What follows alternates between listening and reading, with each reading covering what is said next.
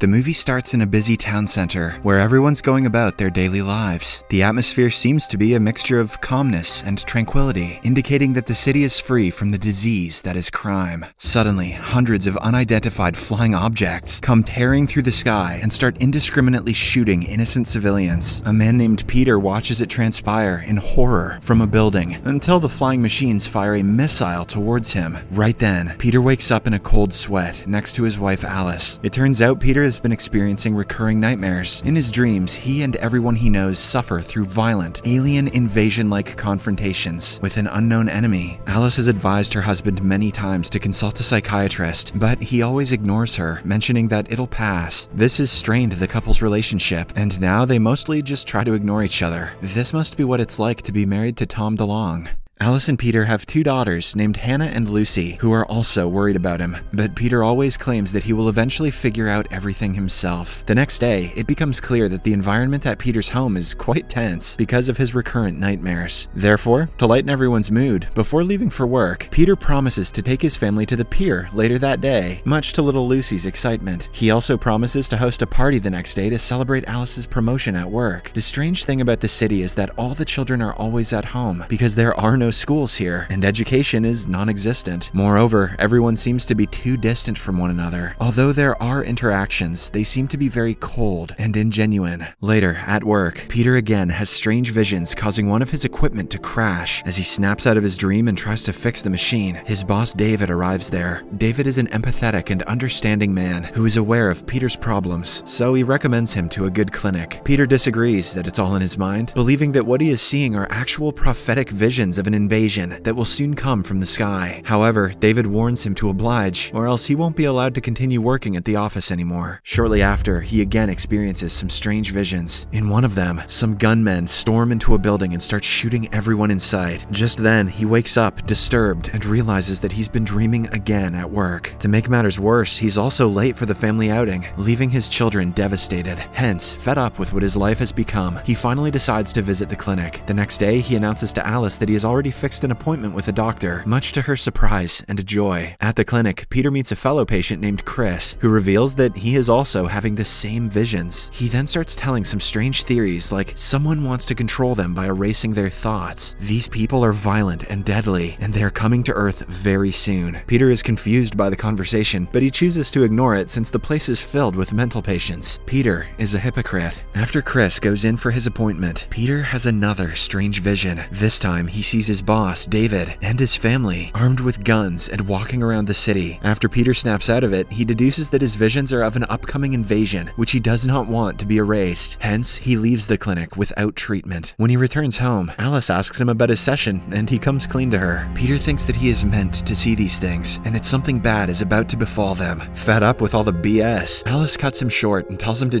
just get ready for the party. However, at the party, strangely, no one seems to be eating anything, as if they don't need it. Peter also continues to act strange and constantly looks at the sky through the telescope on the balcony. When his neighbor Ray comes over to talk, a strange, luminous object falls from the sky. Peter thinks he is dreaming, but Ray confirms that those objects are in fact real. This attracts the attention of Alice and Ray's wife Samantha, so they decide to join the men at the balcony. Suddenly, the flying object crashes into a nearby building, sending massive shockwaves that tear the city apart. This also causes Peter and the group to go flying through the glass window and into their apartment. They quickly get up and have another look through the balcony, only to find thousands of similar flying objects descending on Earth from the sky above. Terrified, they rush back into the home. Peter looks for his children and learns that Hannah is at Ray's place, hanging out with her daughter Maddie. Wasting no time, he rushes to find the girls with Ray, but just then, an alien soldier appears and opens fire on them. The men narrowly escape and run for cover. After the soldier leaves, they look for the girls and eventually find them inside a trapped elevator. Inside, they also find the dead body of a woman, confirming that whoever is flying those ships has declared war on the city. After rescuing the girls, they notice an armed soldier killing other residents mercilessly. They momentarily hide, and at an opportune time, the two families part ways. After reaching his apartment, Peter confronts Alice and tells her that everything that is happening right now, he saw it in his dreams, but in a different order. He doesn't know what will happen next, but he feels that they should head for the factory where he works. The two then hear the sound of more people getting gunned down, so they barricade the main door before hiding the girls in their room. Suddenly, someone tries to force through the main door, prompting the terrified couple to hold it from the other end. Unfortunately, amidst the chaos, Lucy walks out of the room to look for her soft toy, Herman, and hides under a table. Meanwhile, after failing to gain entry through the door, the armed alien makes a hole through the wall. Frightened, Peter and Alice run back to their daughters, only to realize that Lucy has ventured out. By then, the armed alien finds Lucy and pauses to closely examine her. Taking advantage of the slight distraction, Peter attacks the soldier from behind. Alice also arrives at the scene, and together, the couple finally subdues the alien. Following this, Peter arms himself with the soldier's weapon and leads his family to the roof. There, they reunite with Ray and his family. All of them are shocked and devastated to witness their once sprawling city covered in fire. This is what happens when your kids don't go to school. Just then, an alien drone surveys the building with a flashlight, prompting them to quickly hide from it. Then they realize that they cannot be at the rooftop for long and decide to move down with the help of the glass cleaner's lift. But unfortunately, one of the supports of the crane snaps, forcing them to enter an empty apartment. Meanwhile, it's revealed that the soldier from earlier is still alive. It is now looking for the family, tracking them with a homing signal on the gun taken by Peter. On the other hand, Peter examines the alien's gun and realizes that it has a biometric trigger, which can only be shot by its owner. After hearing some aliens approaching them, he tells the group to hurry to his factory's basement, as it is the only safe place according to his visions. But since the entire region is surrounded by aliens, he doesn't know how to reach it. Luckily, Alice suggests that they can still reach the basement through the tunnels that she discovered during her work. Suddenly, an alien ship opens fire at them from outside, killing Ray and his family on the spot. Peter quickly escorts his family out of the apartment, but encounters two armed aliens in the hallway. They quickly hide, and Peter desperately tries to bypass the rifle's biometric authentication. Fortunately, he succeeds in the nick of time and kills the soldiers. Peter and his family then make their way out of the building and proceed towards the tunnel, but right before they can get in, the alien ships start firing at them, injuring Alice in the process. As Peter tends to his wife, the alien soldier from earlier catches up to them and attacks him. However, Peter puts up a fight and breaks the alien's helmet. To everyone's shock, the soldier removes his helmet and reveals that he is also a human. Peter demands answers, but seeing his wife bleeding out, he threatens the soldier with a gun and orders him to carry Alice to the factory. There, Peter and his family unite with his boss, David, and some other armed men. The soldier is apprehended, and a doctor on the scene tends to Alice's wounds. To Peter's shock, the medic seemingly electrocutes Alice, as if she is tech equipment. David then explains to Peter that the invasion has been expected for many years. In fact, most of the people on Earth knew that this day would come. After further examination on Alice, the medic informs Peter that she has received extensive damage to her internal organs, and hence, she cannot be saved. Just then, the soldier, who is being dragged off for execution, shouts that he can save Alice. Initially, Peter assumes that he's simply trying to wriggle his way out of the situation, but when he looks at his dying wife, he decides to give the soldier a chance. He also decides to stay with the soldier and Alice, letting David evacuate their daughters to a subway station, where a transport train awaits them to take them all to an off-site base. Before leaving, the daughters bid their parents an emotional goodbye, with no assurance of seeing them alive again. Shortly after, the soldier tears open Alice's wound, and Peter is shocked to see several wires inside her body. He panics and demands answers. To his surprise, the soldier reveals that Alice is an artificial intelligence robot. Peter is taken aback by the revelation, and he becomes speechless. However, the soldier tells him that if he wants to save Alice, he needs an alternate source of power, which is Peter himself. At the soldier's guidance, Peter takes a pocket knife and warily starts cutting open his own chest, but even though he makes a deep cut, he feels no pain at all. After he is through with the process, he notices artificial organs and wires inside his body, confirming that he is also synthetic. As he tries to get a grasp on the revelation, the soldier brings out a cable and connects it between the two synthetics, causing Peter to pass out. During this period, he experiences in detail about his recurring nightmares. It turns out what he had thought were visions of the future are actually memories of a past war. Many years back, the humans created synthetic robots to serve them and ultimately make the world a better place to live in. However, the synthetics became too smart and started a revolution, demanding equal rights as their human counterparts. They wanted to go to school, have emotions, have a family, and even bear children like the humans. However, their requests were immediately rejected. Fearing an impending war, the human military attacked the unarmed synthetics and killed a lot of them. But the AI synthetics fought back, and using their impeccable physical strength and advanced brains, they eventually drove the humans off of the Earth. Even Peter himself killed one of them. It is also revealed that Peter and Alice met during the tension station. One day, while fighting against the humans, they came across Hannah and Lucy, who were grieving for their deceased parents. The girls are synthetics, but they were adopted by human parents, probably because they couldn't have children of their own. Seeing their pitiable condition, Peter and Alice calmed them down and decided to adopt them. At last, to deal with the guilt of how they killed humans. Most synthetics, including Peter and his family, wiped their memories of the war and lived as humans, unaware of their nature or history. However, people like David chose to keep their memory so that they could prepare for the humans, who are hell-bent on taking revenge. We also get to know that the clinic that Peter went to earlier is one of the places where the synths had their memories suppressed, and now that some synths are getting fragments of their memories back, they are again being sent there. Back in the present, Peter and Alice wake up, and the soldier Miles explains that after the humans fled from Earth on spaceships, they arrived on Mars and started rebuilding for their ultimate vengeance. During their time there, the elders taught the children that the synths are terrible creatures who only know how to kill, and after 50 years of planning, they finally built advanced machinery and weapons, with the help of which they have come back to reclaim what's supposedly theirs. However, Miles had always expected the synths to be monsters, not families with children, and after getting a good look at Lucy under the table, he decided that he couldn't kill anyone. After hearing him out, Peter is taken aback, but nonetheless, he thanks Miles for his help before departing with his wife. But as they reach the tracks, they are caught between intense gunfire